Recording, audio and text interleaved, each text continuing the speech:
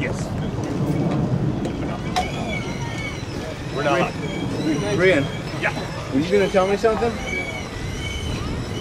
about that race? No, I wasn't actually. Okay. But I will say though, when you get a chance, I did. Yeah, Such a great. All three different attacks. Yeah, for sure. Come on, Rhino! And then 4 with their scratch race here. It's a short race. Women 4, 5, you're up next. You should be in the ready area. Women 4, 5. They only have 2 laps to go in their race. There is a cream in this race.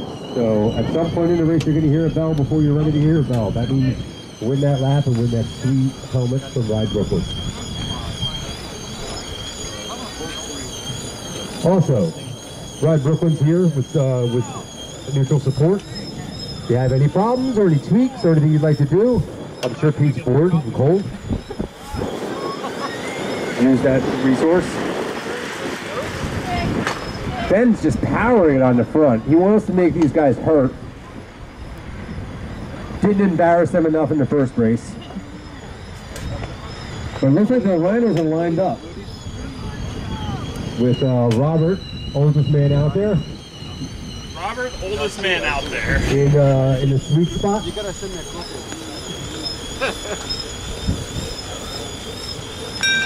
And here's the bell. Let's see how it shakes out. Keep it safe, gentlemen and ladies.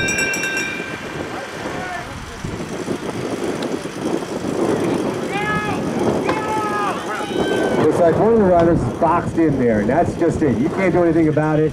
This is Kissena. There's no muscling your way out of anything. The track is too bumpy. We don't have an apron. If you're boxed in, you stay there. Oh, Robert's doing great, though. Come on, Robert. All right, here we have the front. All right, nice and straight, nice and straight. Go, Robert! Oh, no. Picks himself up an omnium point, though.